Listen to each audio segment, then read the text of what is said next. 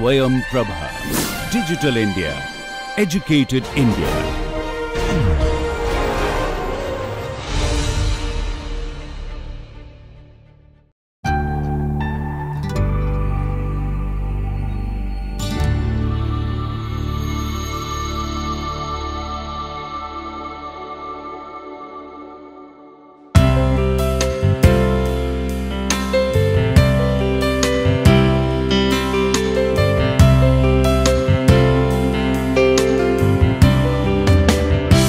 Hello friends, we will start with a new module now. Okay, we have already seen the constitutive equations.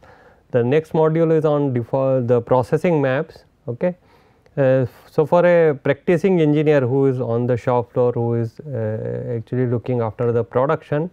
Okay, if I tell him all about this dynamic recrystallization, dynamic recovery, the flow stress. Okay, if it looks like this.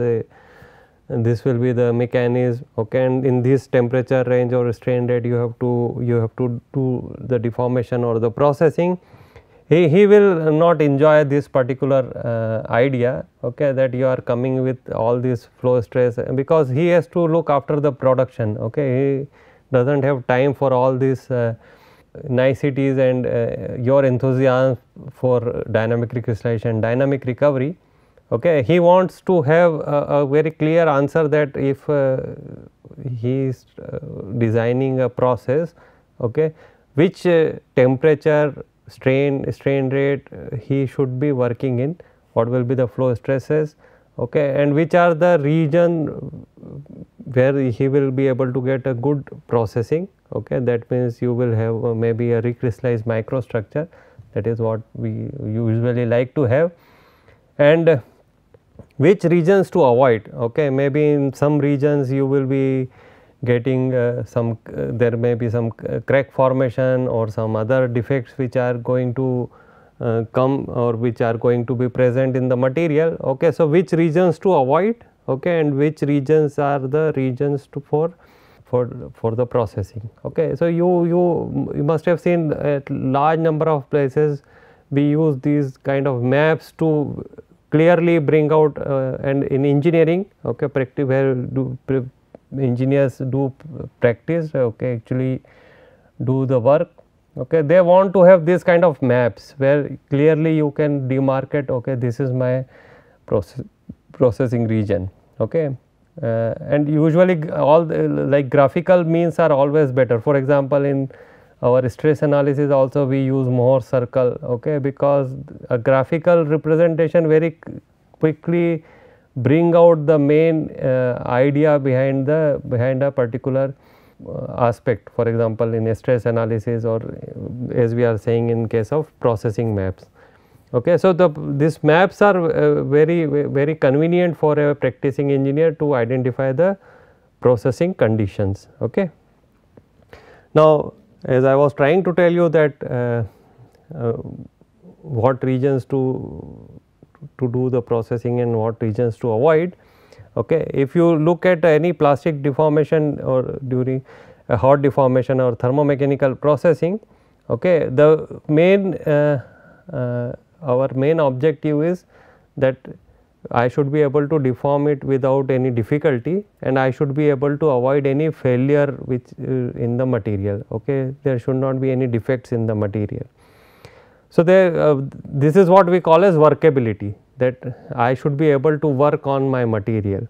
Okay, so their workability also can be kind of defined in two ways. Okay, one is called extrinsic workability, which depends on the state of stress.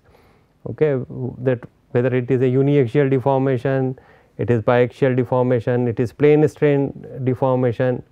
Okay, so what kind of deformation it is, okay, whether it is a shear deformation. Okay, so one workability depends on that, okay, whether it is triaxial deformation. So severity of the deformation increases as you go from uniaxial to biaxial to triaxial. Okay, and of course you can also have more chances of introducing defects. Okay, whereas in shear process you can go to very high strains without introducing defects. Okay, for example, surface cracks and so on. okay, whereas in compression you can easily introduce surface cracks if you are doing a large deformation. So, this is the extrinsic workability of the material which depends on the state of stress, okay, what type of stress system is there, plane strain, plane stress, compression, shear and so on. Okay. The intrinsic workability is the inherent characteristic of a material, okay, and that depends of course on the constitutive behavior of material, that what is the material's response to in terms of flow stress, its response as a function of strain, strain rate and temperature. So, that is the intrinsic workability, that is of course material specific property, okay, that how material behaves under a certain set of conditions, okay, and that will be intimately related with the deformation processes which takes place during this deformation, okay, at particular deformation conditions. So, the response, the flow stress response can be then also looked as the microstructural response, okay, that what will be the response of the material. So, microstructural response also we can segregate the response in two categories, one is what we desire, okay, and one which is undesirable. Okay. So, dynamic recrystallization, dynamic recovery, these type of microstructural response is desirable, okay, because it gives it enhances the workability of the material. You are able to deform the material, as you can see as in dynamic recovery, dynamic recrystallization, if you reach the steady state, okay, there is no change in the flow stress as a function of a strain. So, it is a steady state condition, you are able to deform to larger strains, okay, ductility will be more. Okay. So, this particular region we want to work in. Okay. Undesirable microstructural response are the introduction of defects. Okay. So, damage, instability like adiabatic shear bands, cavitation, cracking, okay, this we do not want in the material, because if crack is there in the material or cavity is there in the material, it will bring down the strength of the material. Okay. As you know, in fracture mechanics, a crack, if a crack is there, when I am applying any tensile stress, it will start propagating and your material will fail after some time. Okay. So, there will always be a problem of failure of material if you have any defects in the material.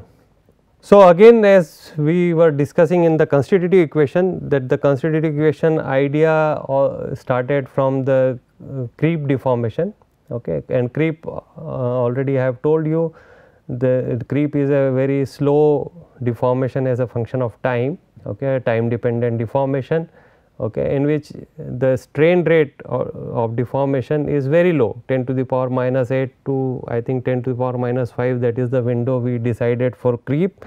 Okay, just to kind of recap it, that is the strain rate we reach, okay, and creep is basically your time dependent deformation.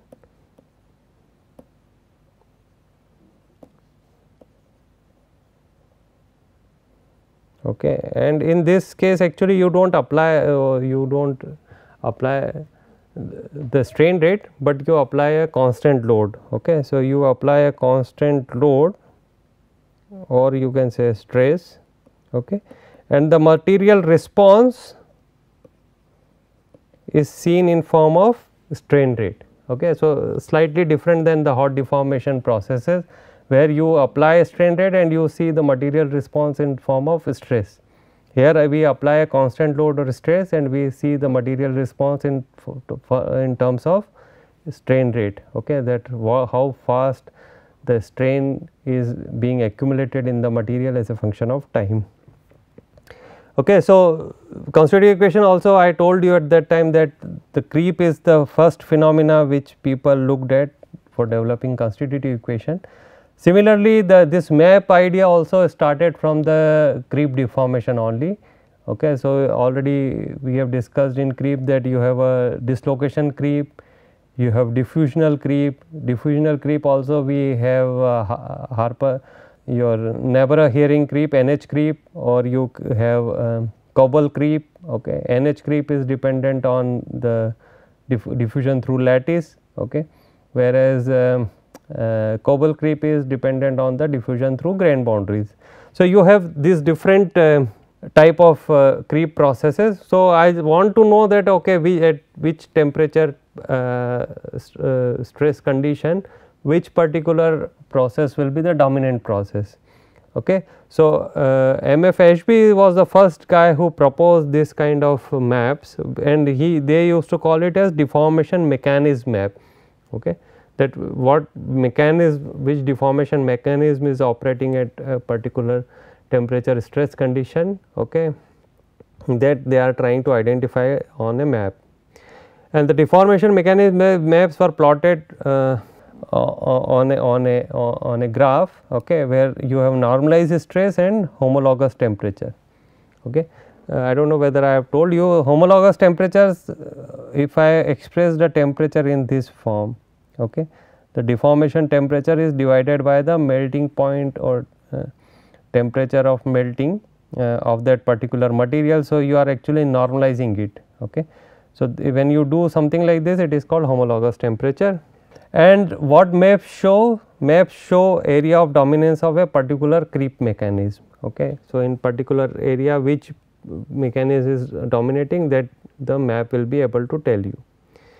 Okay. So, this map will look something like this, okay, where you on the x axis you have homologous temperature T by Tm. So, now you can see it is from 0 to 1 obviously. So, all the different materials can be clubbed together when you do something like this, and on the y axis you have stress, okay, which is normalized by the shear modulus. Okay. On the top you can see this is my theoretical strength. Okay. So, if you have done in your mechanical behavior course or strength of material course, okay, theoretical strength you can calculate for a material, okay, which is usually scales with the shear modulus. Okay. So, if you see the usually I am just putting a parameter some number here. Okay. So, usually it is in this range G by 10, okay, the shear modulus divided by 10, that will be your theoretical strength. Okay. So, that is my line 10 to the power minus 1, okay, because G by 10 is normalized by G. Okay. So, it will be 10 to the power minus 1. Okay. And then there are different mechanisms, as you can see, are identified here. Okay. So, this is the higher strain rate, lower temperature. Okay. You can see higher strain rates, lower temperatures. Okay. So, temperature is going down here and stress is going up here. Okay. You can see that dislocation glide, which is the normally deformation mechanism at lower temperature, will dominate, okay, up to a certain temperature. Okay. So, from very low temperature to a certain temperature, your dislocation glide is the deformation mechanism. Okay. As you go to lower strain rate and higher temperatures. Okay. So, in this case now you are going to lower stresses and higher temperatures. Okay. As you are going there, you will see that the creep deformation is starting to dominate, okay, and in that also you have different type of creep mechanism. Okay. In this region you have a dislocation creep, okay, this is your low temperature creep, okay, and this is your HT is your high temperature creep, okay, through diffusion mechanism, and somewhere here you have a dislocation creep mechanism. Okay. As you go to even lower strain rates, okay, and of course, still at higher temperatures, your diffusional creep will start dominating. Okay. As you can see at lower stresses, the Koebel creep, which is a grain boundary diffusion process, and NH creep, which is the lattice diffusion. So, lattice diffusion will obviously be even at higher temperature, because for lattice diffusion you need vacancies. Okay, and vacancy concentration increases exponentially with temperature. Okay, so, you need more vacancies for diffusion. So, grain boundaries already have lot of because of the disorder, you have lot of open area where the diffusion can take place very easily without creation of vacancies. So, that dominates at lower temperature. At higher temperature, when the vacancy concentration increases exponentially, you start having the lattice diffusion. So, you can see that as you are going to lower stresses, higher temperature, diffusional creep is taking place. Still higher temperature, but slightly higher stresses, you will start having dislocation creep. Okay. Even higher lower temperature and higher stresses, you will have dislocation glide. Okay. So, you can see that all the different mechanisms are nicely shown on a single map. Okay. So, what these regions are doing is, from the map we can read of the dominant deformation mechanisms as we are doing it, and these boundaries, okay, between two deformation mechanisms are obtained by equating pairs of constitutive equations. Again you can see that constitutive equations are coming here. So, you have one constitutive equation for NH creep, we have already seen that. We have one constitutive equation for Coble creep. Okay. So, you will see that when the strain rate predicted by these two constitutive equations, okay, when they have equal contribution, okay, the strain rates are matching for both these processes, there we will say that a boundary is there between the two. So, at the boundary you have equal contribution from Coble creep and NH creep. Okay. So, strain rates are same for both the constitutive equation, from both the constitutive equation, but as you go to higher temperatures, you will start seeing that the strain rate predicted by NH creep is higher than the strain rate predicted by Coble creep, whereas if you go to lower temperature, strain rate predicted by Coble creep is higher than the strain rate predicted by the NH creep. So, that is how you can have the demarcation between the two processes. Okay. So, again you can see that constitutive equations are used to demarcate the region. Okay. And of course, this kind of demarcation will be highly dependent on the accuracy of your constitutive equation. Okay. So, obviously at these boundaries, okay, where two different mechanisms are operating, okay, their contribution will be equal to the strain rate. Okay. So, this is what I was trying to tell you. So, I can easily read out the deformation mechanism, okay, and I can easily find out that which deformation mechanism is operating in which particular area. Now, there was another addition to this deformation mechanism map. Okay. They started also superimposing the strain rate on these maps. Okay. So, you can see that the strain rates are very low for lower stresses. Okay. But as you are increasing the temperature, the strain rates are going towards higher values. Okay. So, this is if you are not able to see, this is 10 to the power minus 10, 10 to the power minus 9, 10 to the power minus 8, and you, as you can see that as I am increasing the applied stress, the strain rate is increasing. So, this is 1 per second here. Okay. So, strain rates are increasing. So, these strain rates are superimposed on the deformation mechanism map. Okay. So, and of course, these are also plotted using only all the constitutive equations. Okay. So, constitutive equation for different regions were used to develop these strain rate contours.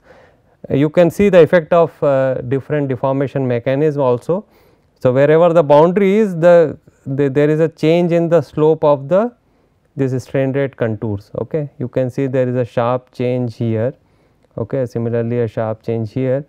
Okay. So, wherever there is a change in the deformation mechanism, you see a change in the slope of this constant strain rate contours also. Okay. Now, what is the effect of grain size? Okay. You can also see very nicely that how the grain size affect the deformation mechanism map.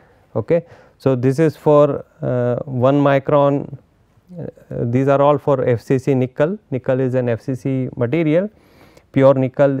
Okay. And so, this is for 1 micron, this is 10 micron, 0.1 mm means 100 micron, and 1000 micron 1 mm. Okay. So, grain size is increasing in this direction. So, how it affects the deformation mechanism map? Okay. You can see that when I have if I compare with the two extreme one right now, Okay, you can see this is 1 micron, and the boundary diffusion is the only one I am seeing in the diffusional flow. Okay, and the power law creep. Okay, power law means where the stress or strain rate is dependent with some stress exponent. Okay, so the equation will be something like this, or I think we used C there to the power n or m prime, let us say. Okay. So, there is a power law dependence. Okay. So, you have a power law creep, okay. In that you have low temperature creep and high temperature creep, okay. And then you have diffusional flow, okay. And in diffusional flow only the boundary diffusion can be seen in this particular map. Okay. For the same nickel, okay, of course, all the temperature strain rate are same because these are all normalized. If I see for 1 mm, that is 1000 micron, I can see the lattice diffusion also here, okay, in diffusional flow, okay. And also the grain boundary diffusion is almost there is no region for grain boundary diffusion. That means, as I told you that Cowell creep dominates in the material with finer grain size because you will have more grain boundary area. So, grain boundary diffusion will be more obviously, okay. Whereas NH creep, okay, that dominates in the coarse grain material because their grain boundaries are less, okay. So, only the diffusion can take place through the lattice, okay. So, you can see that the lattice diffusion field is coming here, which is almost absent here, and here grain boundary diffusion is absent. But if you see, let us say for 0.1 mm, I can see both the lattice and the grain boundary diffusion in the diffusional flow where the diffusional creep is taking place, and also the size of the power law creep area is increasing. Okay. Here it was very less in the fine grain size material, but in coarse grain material the power law creep is extending up to a stress of I think 10 to the power minus 5. This is 10 to the power minus 5, okay, almost going up to there. Whereas in this case it is almost ending at 10 to the power minus between 10 to the power minus 4 to 10 to the power minus 3, okay. And it is also shifting towards the lower temperatures, okay. At lower temperature you can start having the creep process, okay. So, very interesting that to see the effect of microstructure on the deformation mechanism map, okay. Of course, you should be seeing that it is only developed for pure nickel here. Okay. So, this is the effect of grain size. Okay. So, as grain size is increasing, you are having lattice diffusion is coming as one of the field. Okay. Also, my power law creep area is increasing, okay, in this direction. Now, this is the difference between the two different crystal structure. Okay. So, you have one tungsten which is BCC here, okay, whereas this is pure nickel, this is FCC. Okay. Just to, and again because I am normalizing with their melting point. So, I can easily compare between two deformation mechanism map. Okay. This is also normalized the stress, similarly temperature is also normalized. Okay. So, I can compare between the two. Okay. So, one thing you can see that at lower temperature my yield stress is dependent on the temperature. You can see that there is a sharp slope here, okay, at lower temperatures. Okay. This is because of the lattice resistance to dislocation movement, pulse stress. Okay. Whereas in FCC material you do not see a very strong dependence, okay, very shallow slope is there, whereas in this case it was a very sharp slope. Okay. So, in BCC material there is a strong temperature dependence on the flow stress or the yield stress of the material. Okay. If you come to higher temperatures, okay, again you have a power law creep region, okay, where you have low temperature and high temperature region. So, the area of power law creep is over a one order of magnitude difference is there between the strain rate. Okay. Here also almost it is 1 power of 1 order of magnitude difference is there. Okay. The interesting part here is about the diffusional flow. Okay. You can see boundary diffusion as well as lattice diffusion in the BCC material. Okay. And lattice diffusion is starting after homologous temperature of maybe around 0.78 or so, whereas in this case you do not see any lattice diffusion. Okay. This is actually the lattice diffusion, which is hardly having any field here. Okay. The whole thing is boundary diffusion at 10 micron. Okay. That means there is something in the crystal structure, and why BCC has more diffusion through lattice is because it has more open structure. So, diffusion through lattice is much easier in case of BCC than an FCC material. FCC is a more compact atomic arrangement. Okay, so that effect you can see here. Also, you can see that there is one region of dynamic recrystallization is also shown here. Another interesting thing is that you can see this constant strain rate contours. Okay. So, in case of FCC material, it is going 10 to the power minus 10 is going up to 0.4 homologous temperature, whereas in case of BCC material it is going only up to 0.5 homologous temperature. So, there is effect on the response of the material also as you are changing the crystal structure. Okay. So, the mechanism map will change also as a function of microstructure grain size we have just seen, and also as a function of the crystal structure. Okay. Some more modifications were tried on deformation mechanism map. Okay. A very good source if you want on deformation mechanism map is this particular site. Okay. You can go through this site also, that you can superimpose the forming operation on a deformation mechanism map. Okay. So, you can see they have superimposed a forming operation like cold working. So, explosive deformation, very high strain rate, okay, at low temperature, then wire drawing, okay, another low temperature deformation. So, all these are being done at lower temperatures. Okay. Then machining, this is machining also can be considered as one of the deformation process only. So, by deformation only you take out the chip. Okay. Then you are coming to warm working here. Okay. That means temperatures are increasing. Similarly, hot working is there. So, these strain rates are more than the creep deformation. Okay. Temperatures are high, but the strain rate or the flow stress if you see here is more here.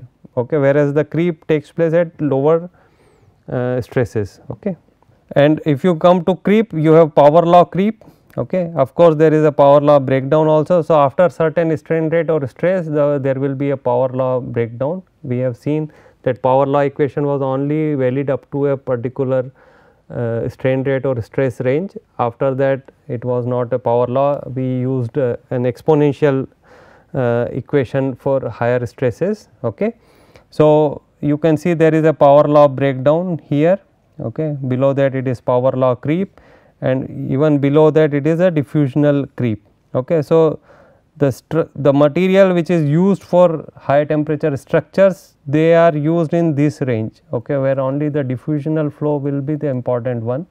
That means, the stresses on the components are much lower, okay, so that the other deformation mechanism should not operate. Only diffusional flow you cannot stop if you are working on at a higher temperature, at temperatures more than 0.5 Tm. Okay, but still you can see the strain rates are very low. The strain rate contours are 10 to the power minus 14 to 10 to the power minus 12 in that region. Okay, you will use the material for structural applications. So, for example, a thermal power plant, the material which are used in thermal power plant, or in a gas turbine, the material is used in gas turbine. So, what will be the temperature that material will be used in those structural application? That particular region is this one, whereas deformation, warm working, hot working will be in this region. Okay.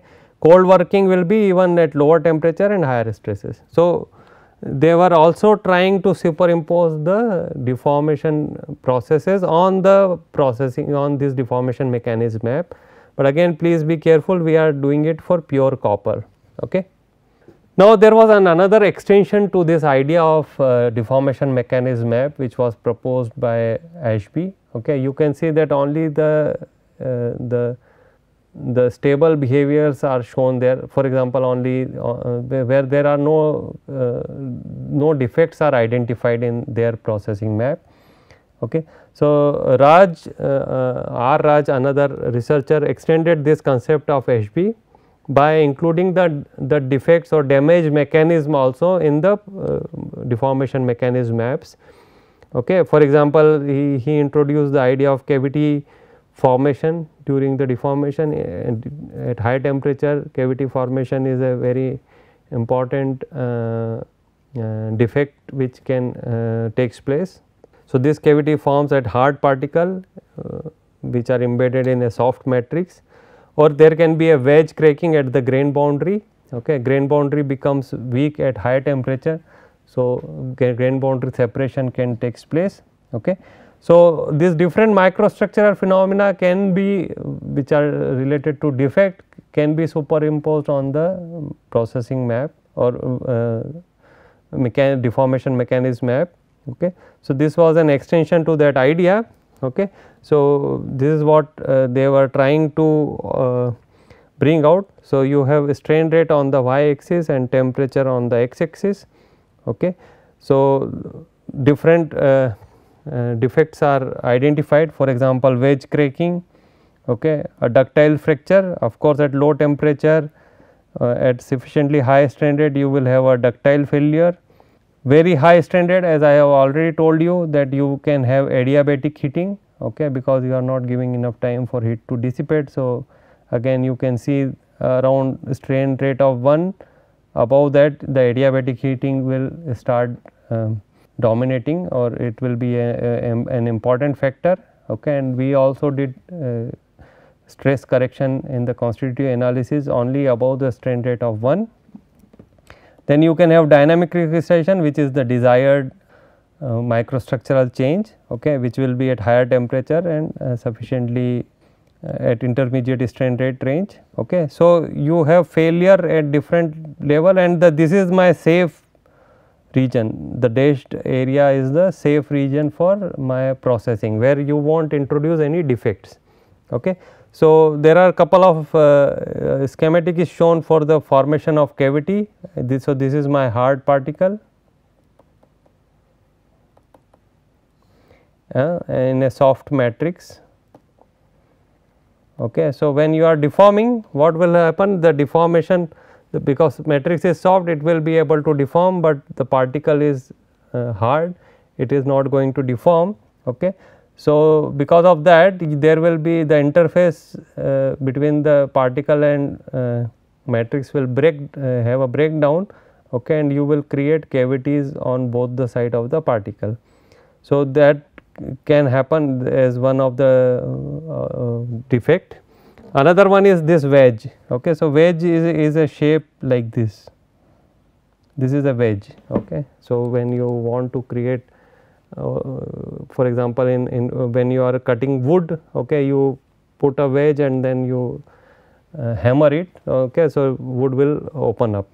So, this is what you can see, a shape of a wedge here on the grain boundary, and that happens because of the separation of the grain boundary. So, you can see it happens at very high temperature, but relatively lower strain rates or lower stresses.